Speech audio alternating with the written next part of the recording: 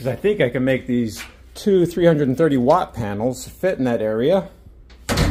And because I'm incredibly cheap and thrifty, I did find this Rover MPP charge controller at Goodwill for $7.50, even with the module, which you can see I already tested out. And that might also be why I ordered so many feet. My big panels right here had an open circuit voltage of about 40 volts. So I didn't want to use these with my established system.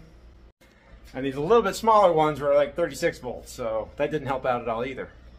So I'm going to end up having two solar systems. One which is 200 watts, it cost me about $200. And then one which is just under 700 watts, which only cost me $200 because I got these at an exceptionally good deal for $100 a piece. It's a little built-in redundancy on there. And there still might be room for more solar up there, but I don't want to make it look too bad.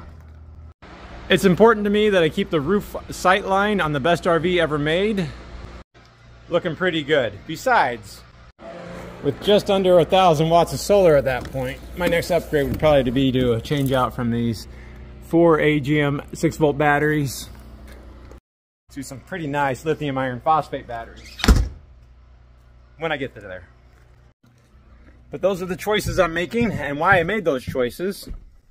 But I am very thankful that the previous owners did keep the owner's manuals.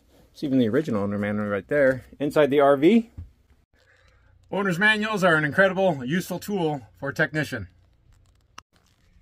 and RV owner.